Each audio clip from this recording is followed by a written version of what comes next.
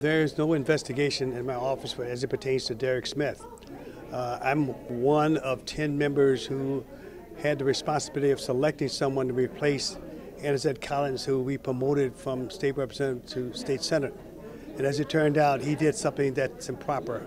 He took $7,000 in the form of a bribe, and we have asked him time and time again to do that which is right, that which is just, and that is to step down, because he's been an embarrassment not only to me personally, but to the people of his district and the people of the state of Illinois.